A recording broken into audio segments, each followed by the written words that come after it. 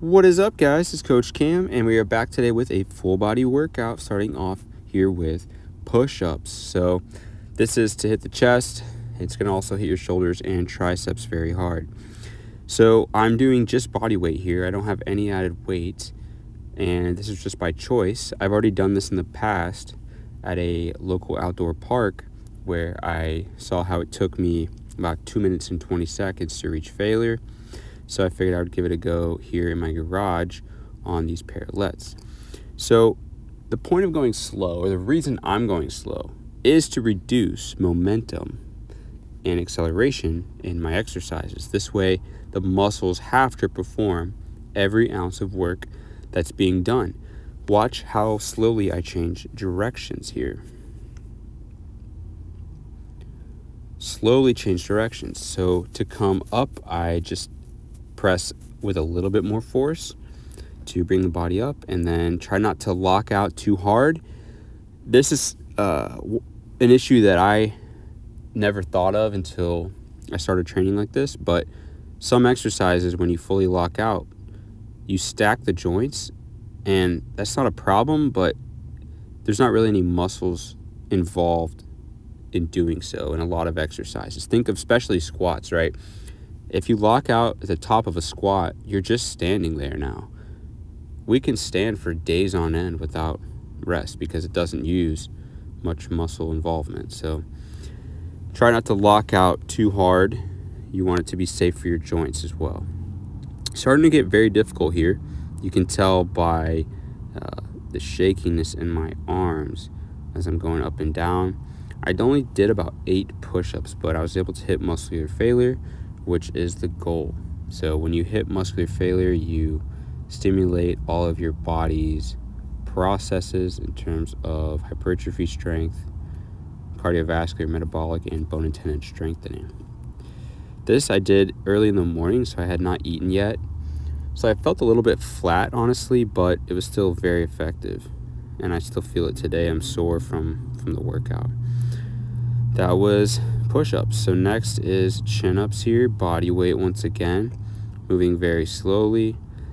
You know, I could have added weight, but I don't know. I like using less weight if possible. I like getting more out of less weight. So chin-ups here, nice and slow. Another thing here is to not go down all the way to where you're fully extended, because especially with how slow I'm moving, if I go down all the way, I'm going to be hanging there for like 3 seconds. So there's not going to be any muscular tension there for 3 whole seconds, which I don't want. I want the muscles to suffer. The language of muscles is fatigue, okay? Remember that. The language of muscles is fatigue. So if you can fatigue them better doing a certain routine, a certain exercise, a certain way that you perform it, that is ultimately going to be more stimulatory in the long run. It's at least going to save you time and reps, right? I could bang out 25 chin-ups, but probably the first 20 of those, it's just a waste of time because it's too easy. Whereas if you move slowly like this, every ounce of movement, every muscular contraction that's taking place is very intense on the body, and it feels as if I'm doing this with 100 pounds at it, even though I'm not. So just getting more out of less weight. Next is seated overhead press. I was surprised, felt a little weak on this just because the push-ups were that intense. This is only 55 pounds, so it's a 5 on each side of this bar, moving it very slowly. So also trying not to lock out too much at the top on this because, like I said, you stack the joints, there's less muscular involvement on an exercise like this. So moving nice and slow, just trying to avoid momentum. It's also safer, right? People think that if you train hard, it's not safe. And that's because they associate training hard with using heavy weight and with moving fast, which they would be correct. If you use heavy weight, you are putting more forces on to your joints and your connective tissues than if you use a lighter weight. Same thing with moving fast. If you move fast, you are putting more peak forces onto your connective tissues and joints, neither of which is required to stimulate the muscle. So we want to fatigue the target muscles, the muscles involved in the exercise. For this, it's triceps and shoulders.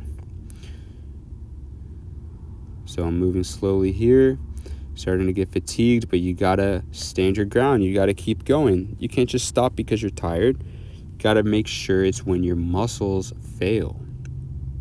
Last time I did a full body workout on my YouTube channel, it took me 26 minutes. This one took me longer than that. I had a little bit more setup to do for a couple exercises. Right there was failure. Next here is body rows. I put a little wooden board out where my feet are to get me at a good angle, and performing these nice and slow as well. So this is the same thing as a seated cable row, barbell row, any type of machine row. It's all a row, right? Your body doesn't care really what you did to stimulate that movement and those muscles, just the fact that you trained intensely.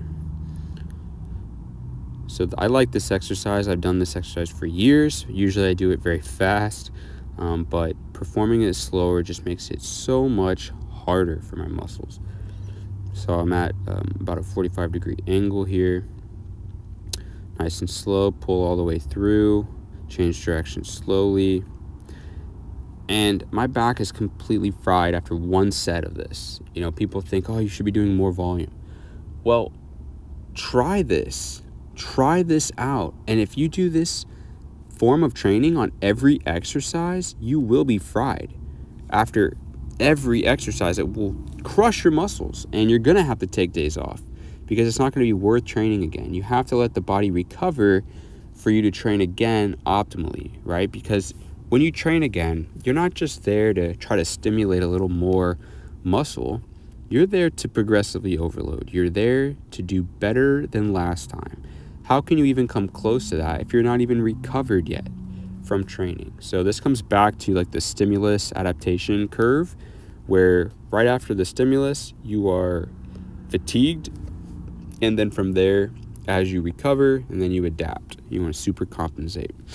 So next is cable curls. To be honest, I didn't even want to do this exercise. My biceps felt so fried from the first two that I was really hesitant on this. This is 45 pounds on the rack. I put less weight when I do compounds first because my biceps are weaker. I only got 2 reps, and that's just goes to show you how fried my arms were from the first 2 exercises. I was very surprised. I think next time, if I feel like that, I'm going to have to skip the curls because this lasted about 50 seconds, so maybe it's better than nothing.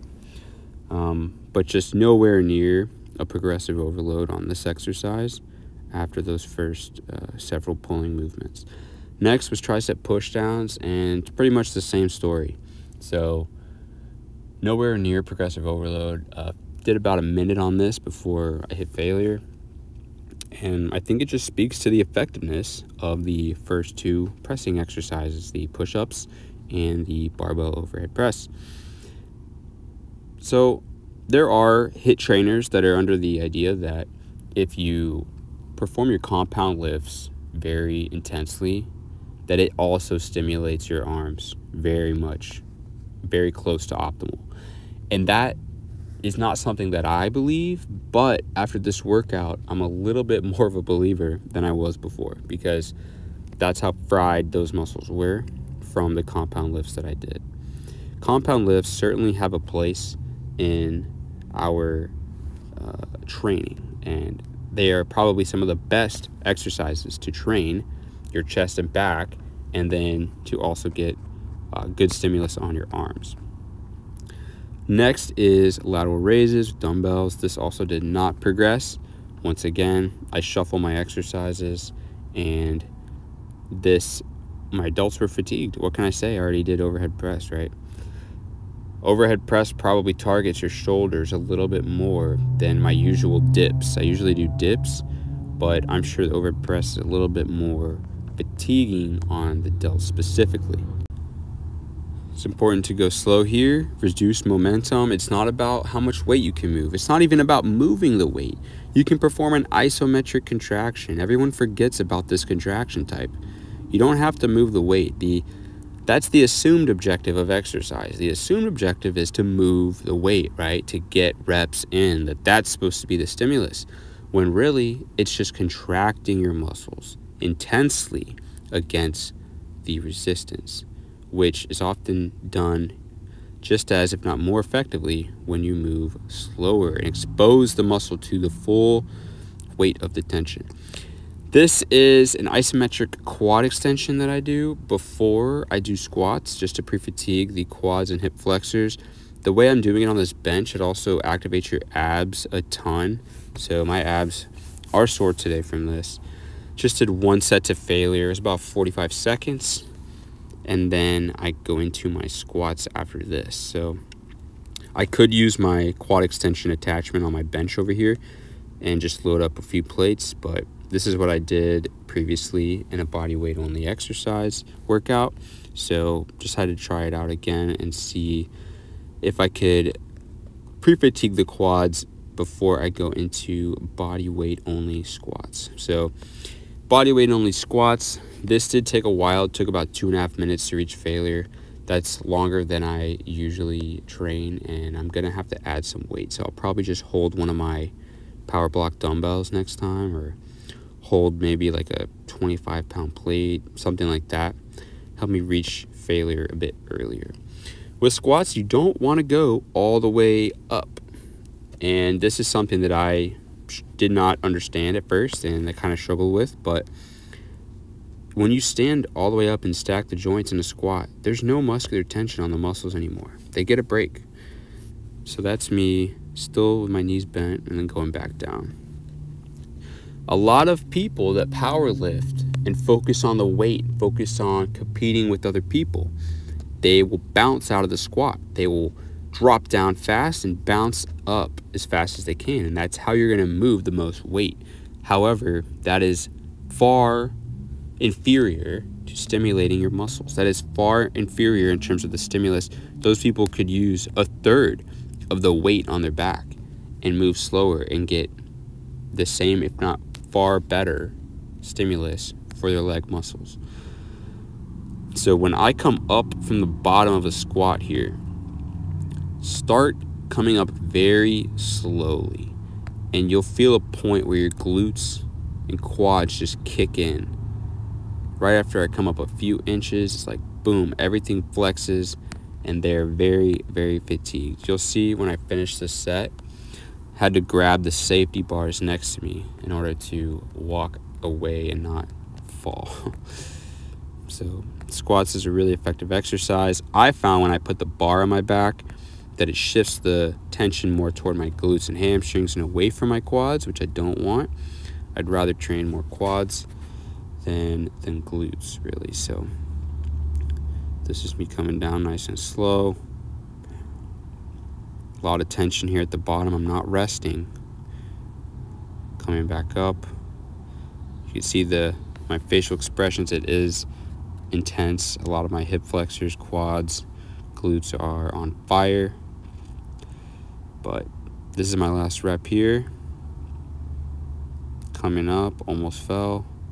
Grab the safeties. Next is calf raises. This is with 3 plates. I just take my dip stand that I use for dips, set it on the ground, and it makes a good height for calf raises. And I use my weight belt, my King of Weighted weight belt, to load up the plates. I think I did about 7 or 8 reps here as well, and I progressed by a few seconds, so I'm happy with that. You know, with the weeks now that I'm training in the Fire Academy, there's a lot more movement, a lot more activity that I'm performing than I used to, right? I used to take a week off between workouts, or close to a week, but I also was not as stressed or as active. Now I'm more active, so I have to take that into account when I come into these workouts. You know, what are the expectations? Am I really gonna blow it up every time and make like insane progress, or is my body always under a little bit of stress, a little bit of fatigue, kind of that real world situation, right? Because if I was a firefighter in the future, the rest of my life, I'm never gonna be like feeling 100% recovered, because I'm gonna be lacking sleep, right? I'm gonna be working up late. So this may be the best time I'll ever have in terms of recovery and for training. So I'm trying to do my best to be as fit as possible, prepare myself for the future. Here is my little flex video I do at the end. About the same body weight, same height, obviously, 5'7", 165-ish. It was 35 degrees, so I had to wear long sleeves, long pants in my garage. But, you know, this was a workout. It was a good workout, very effective. I at first didn't feel very sore or anything, but today, the next day, I do feel sore, and I see it was very worth doing. So hopefully you guys enjoyed the video. Like, share, subscribe for more. See you guys in the next one.